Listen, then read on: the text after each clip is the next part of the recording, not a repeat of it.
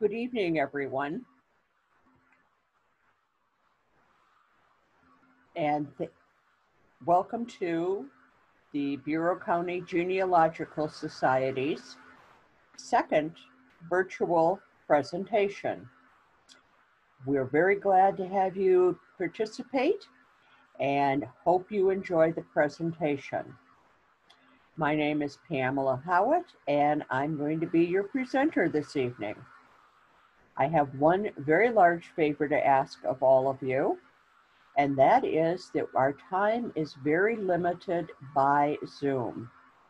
So please, if you would have questions or comments, we would love to hear them, but please hold them till the end of the presentation so that I have time to finish the presentation.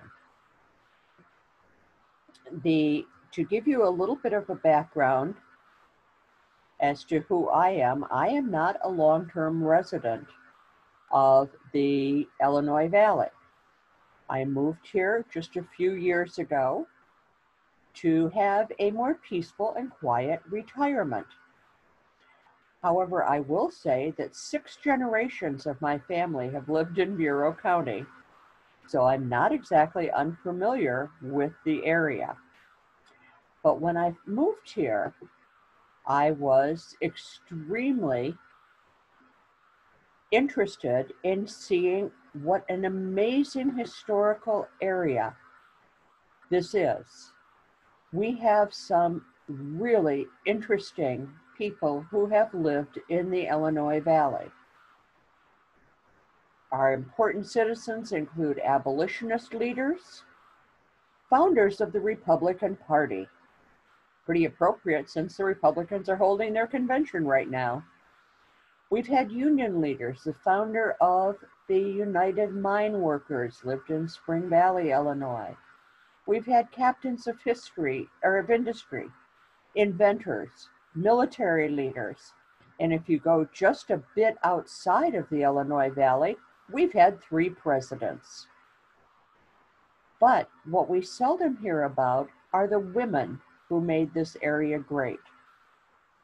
I was very happy in our January presentation to hear Pamela Lang talk about the women of the Lovejoy family who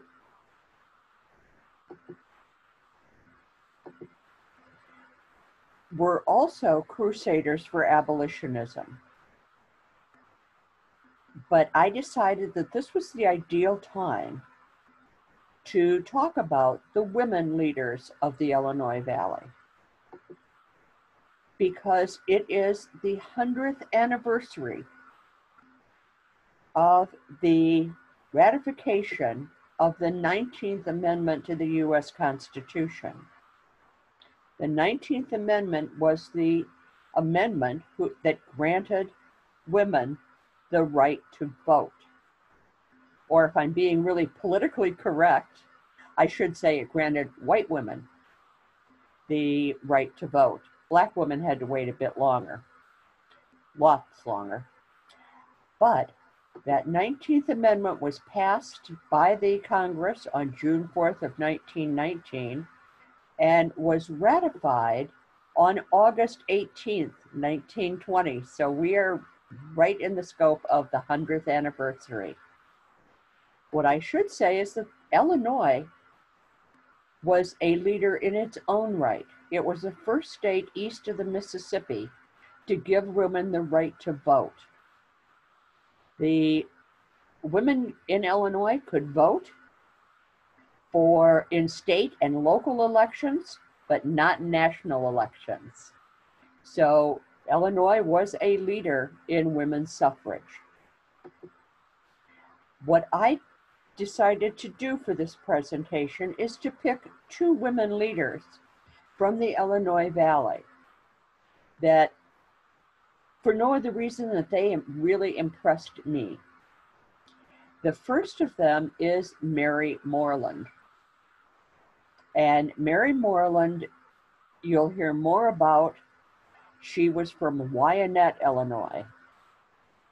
The second one was Mary Hegeler Carus. Mary was a from LaSalle, Illinois, and they are very, very different women who just coincidentally both happen to be named Mary.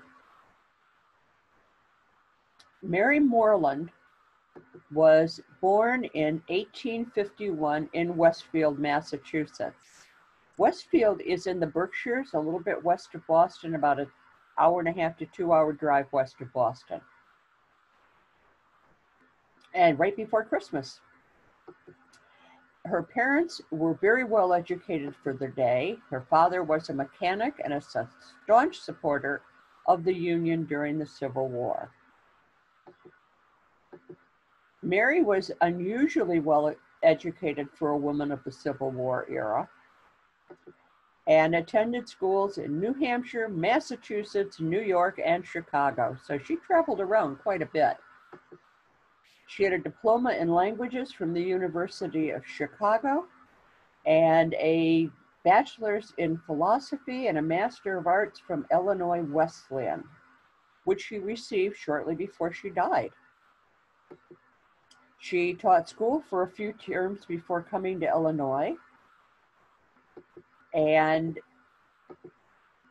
settled in Wyanet. I don't know why, and I couldn't find any reason for why settling in Wyanet. But at the time, Wyanet had 600 to 700 residents, so it was a very small town. In 1886, the Congregational Church in Wyanet had only a very few members and was in very poor financial condition, had no minister. And I'd like to back up a little bit and talk a little bit about the Congregational churches in the United States. Congregational churches started in New England, as did a lot of other things about the United States, but particularly religious issues tended to start in New England. And some of its earlier proponents were Cotton Mather and Jonathan Edwards, who were two of the very earliest American philosophers before America was the United States. The Congregational churches had a very strong moral commitment. If you read anything by Cotton Mather or Jonathan Edwards, you'll see that commitment all over their work. And they had no hierarchy. There were no bishops. There was no pope. There was no central congregational church. Each congregational church reported only to God. And each of them selected their own minister.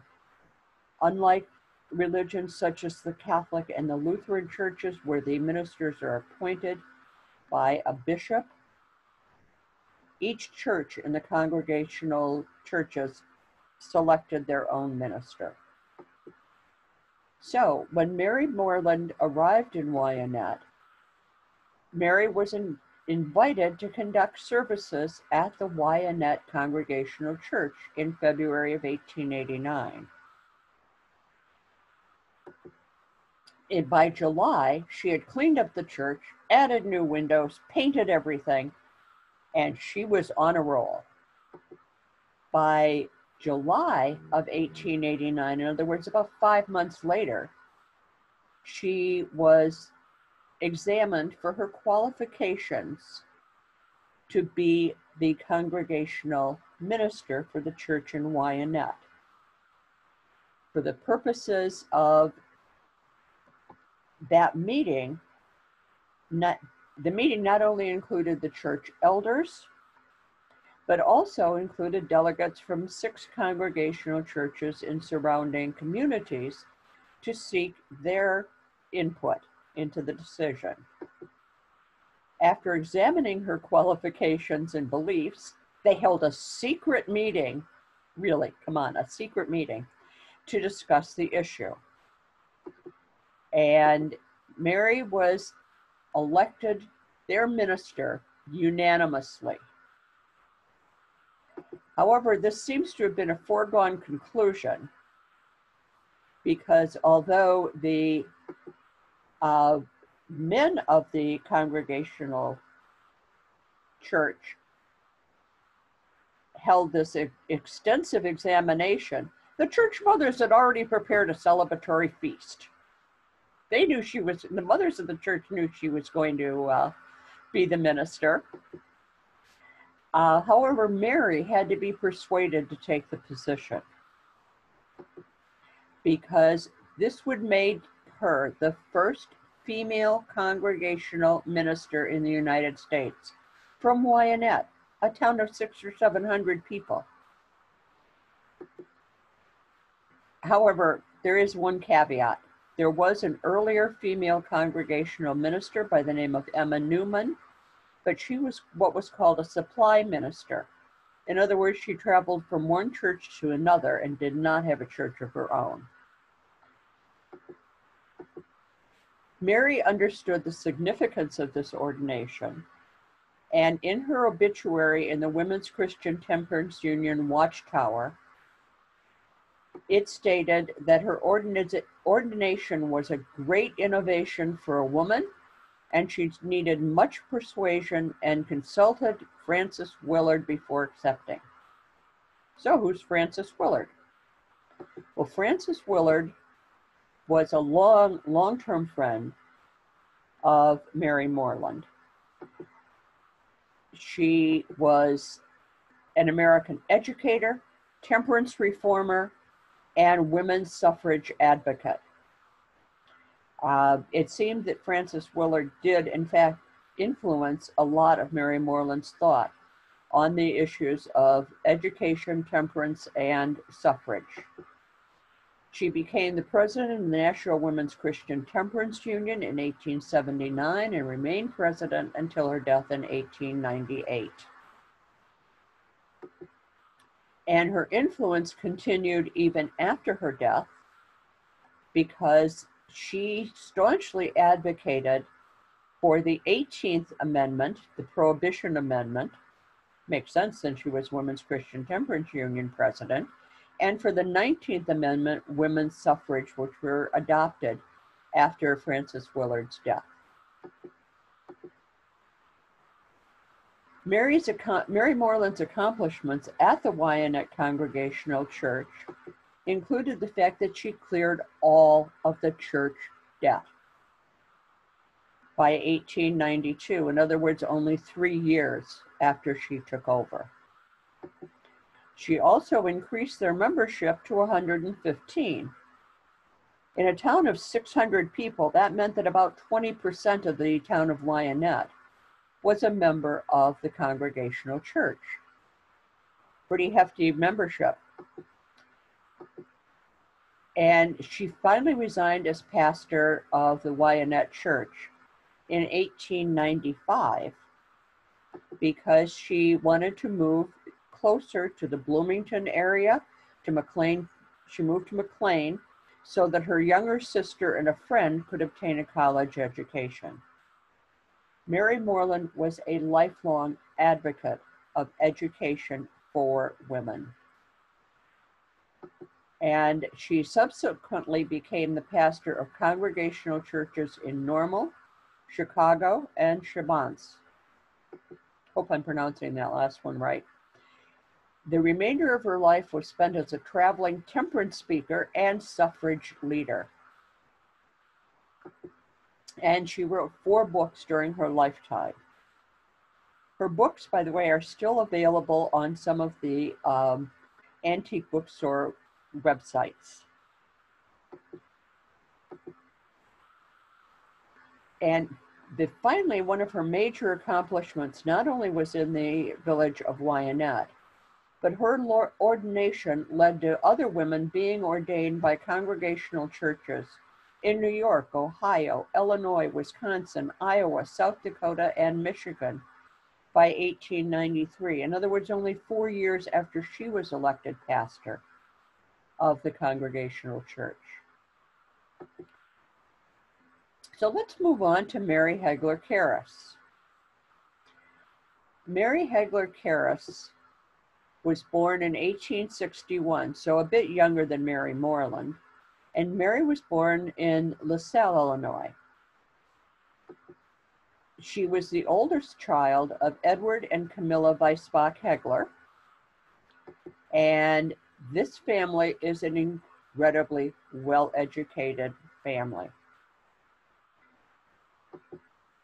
Her maternal grandfather was a professor at Freiburg University, which is where her father studied. And Edward Hegeler was one of the founding partners of M&H Zinc, along with Friedrich Matheson. Mary was the first female graduate of the University of Michigan in education, or in engineering, excuse me. She then did something incredibly radical for a woman of her age. She announced to her family that she wanted to go to graduate school. And she did so. She attended graduate school at Freiburg University, her father's alma mater, where her grandfather taught. And she completed the coursework for a master's in chemistry, in engineering, and in mining. Not exactly traditional female disciplines. She worked with her cousin, Clemens Winkler, in his laboratory when he discovered the element germanium. She helped to discover an element. That's pretty cool. And she assumed the management of M&H Zinc when she returned from Freiburg.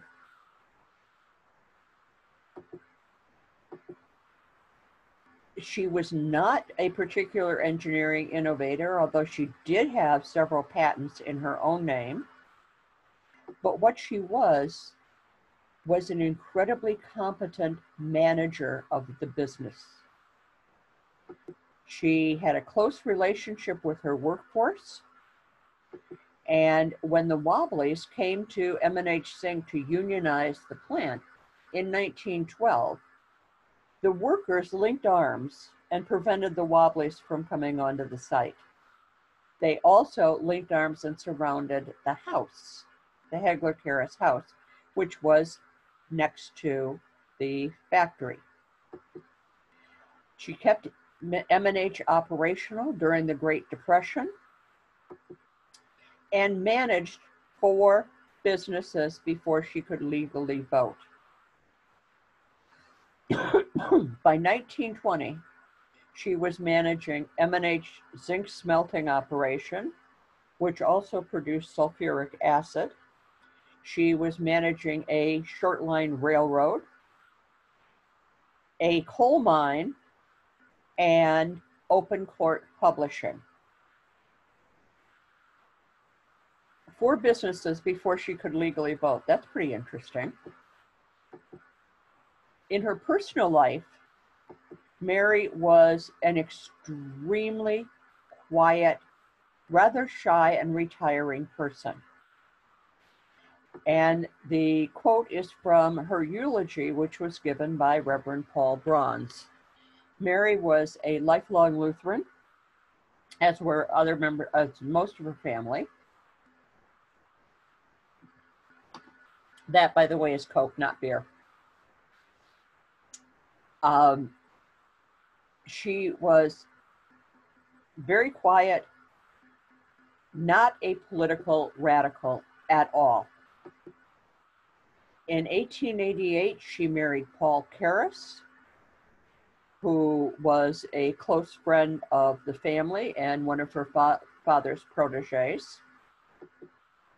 They had 6 children between 1889 and 1901.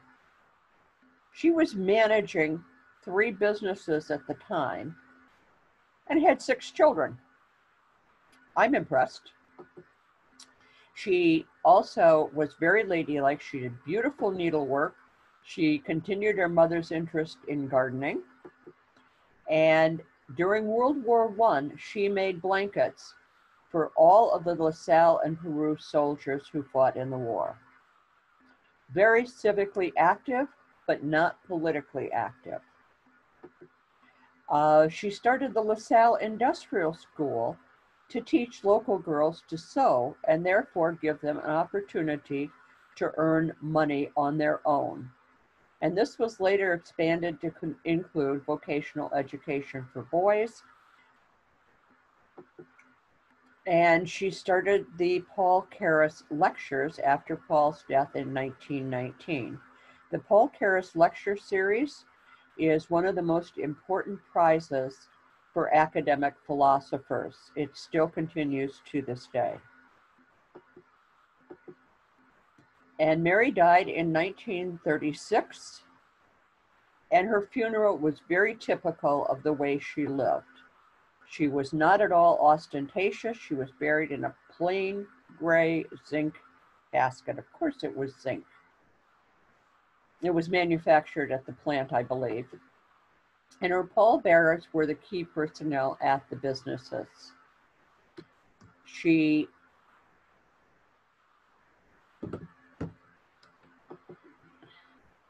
So, why these two women? Other than the fact that they're both coincidentally named Mary, they were very, very different women. Mary Moreland was very much into literature, languages, and very politically active. Mary Hegeler Carus was the consummate engineer. All of her education was very science-based. She was very civically active, but not politically active. But when I first started reading about Mary Moreland, there was a long article in the Bureau County Republican about Mary Moreland, and one phrase jumped out at me. And the thought occurred to me that they may have met. And you think, oh yeah, well, Wyanet, LaSalle, big deal. It's only 30 miles away. But at the time, without automobiles, it would have taken almost 10 hours to go by horse and wagon between Wyanet and LaSalle. Plus the differences in their personality meant that they probably wouldn't have been close personal friends. So how did they meet? They probably met at the World's Congress of Religion. And this was held in 1893 in Chicago, along with the Columbian Exposition, the White City, the place where the Ferris wheel first was built. It was a meeting of religious leaders from many faiths. There were Christians, people from Judaism, Islam, Hinduism, Buddhism, Confucianism, Taoism. The only thing that was probably underrepresented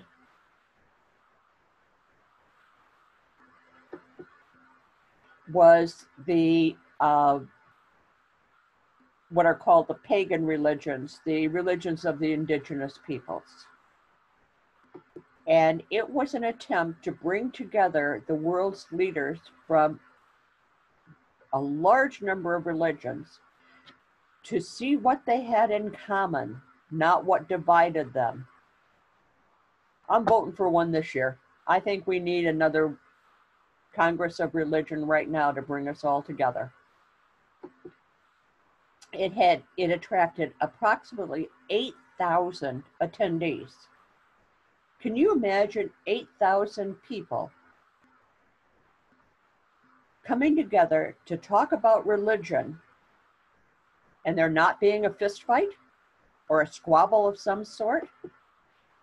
This is one of the pictures of some of the speakers at the conference. Look at the costumes, or look at the attire that these people are wearing. They are from a large and very diverse cultural backgrounds. So what possibly brought together the two Marys? Number one is that Paul Carus, Mary's husband, was one of the major speakers. Paul and his father-in-law, Edward Hegeler, Mary's father, were two of the organizers of the conference. We don't know for sure that Mary attended the conference. We know she was at the Columbian Exposition, but not that we don't know for sure that she attended the conference. We do know for sure that Mary Moreland did. She was one of the delegates at that conference on behalf of the Congregational religion. So,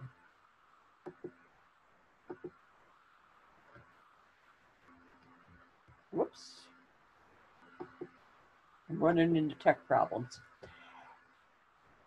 One of the things that I think is most interesting about these two women is that they did share one overriding characteristic: their love of education and their commitment to education for women. They did spend a great deal of time advocating for women's education. And as you can see, Mary Moreland gave up her position as a minister to forward the education of her sister, and then went back to school herself. Mary Hegeler Carus was incredibly well educated. So,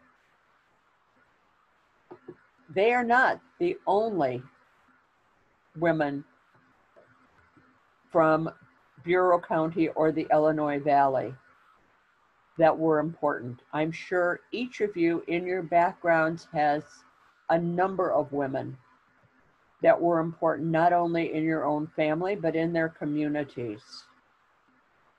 And we strongly encourage you to research those women. They were very important to the communities. They were important to their families. So please come to the Bureau County Genealogical Society to help locate the women in your family who contributed to the history of the Illinois Valley. The Bureau County Genealogical Society has a number of books with very interesting tips for searching for women's history. As most of you probably know, it's tougher than researching history for men, because oftentimes women change their names. The majority of time, women change their names during their lifetime. But please do come to the Bureau County Genealogical Society.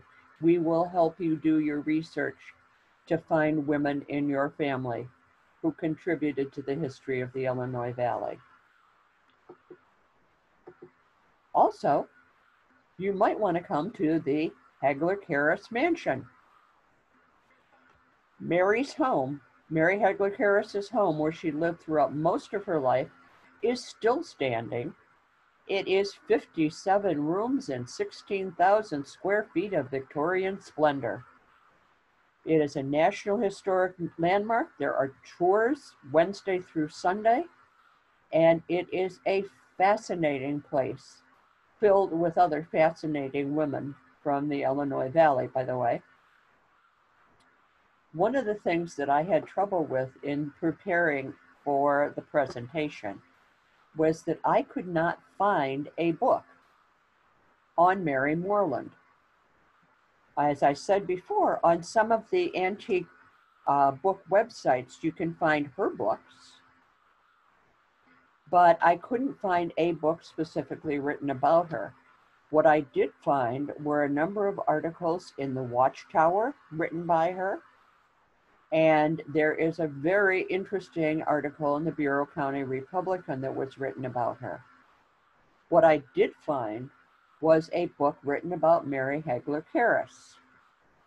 It is recently published by Southern Illinois University Press, and it is available at the Hegeler Carus Mansion in their gift shop, but it is also available on Amazon and Barnes & Noble and some of the others, and also through Southern Illinois University's Press.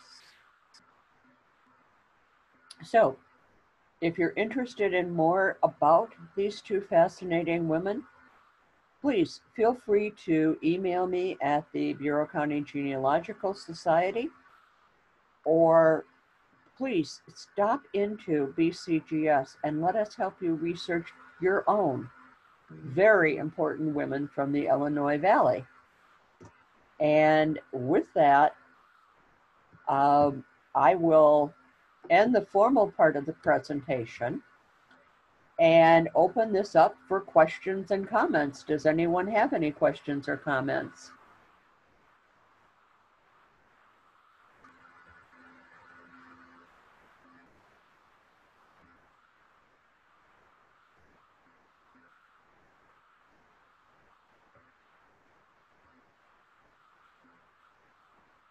Nobody has any comments.